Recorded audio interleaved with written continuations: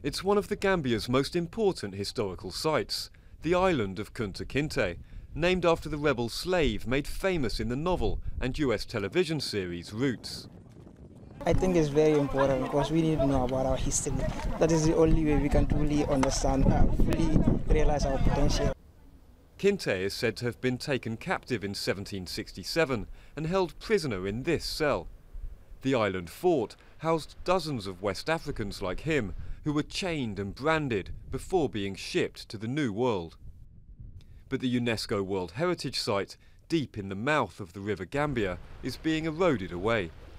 Before, the island was very big, 6 times bigger than this.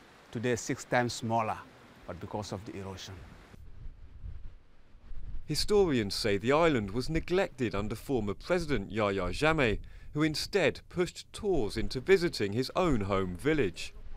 Jammeh was defeated in December polls, ousted from power after 22 years. We were under a lot of pressure, to conform, to how he interpreted, how he wanted to interpret, Gambian history. And our resistance to that, led, the island to suffer, from lack of attention and from lack of funding, particularly, like for conservation exercise.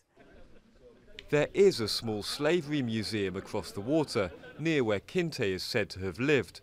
But local historians believe their national hero deserves more, with hopes of a resource centre, shows and educational tours.